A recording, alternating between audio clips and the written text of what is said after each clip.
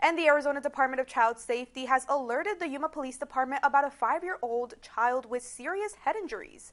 Yuma Police, in coordination with the Phoenix Police Department and the Department of Child Safety, have arrested the child's father, 41-year-old Christian Toilolo, on multiple charges including child abuse and aggravated assault.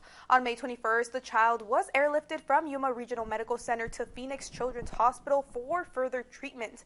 The incident occurred on Avenue 10E and 38th Street. Yuma Police Department is urging anyone with information to this case to contact them or 78 Crime to remain anonymous.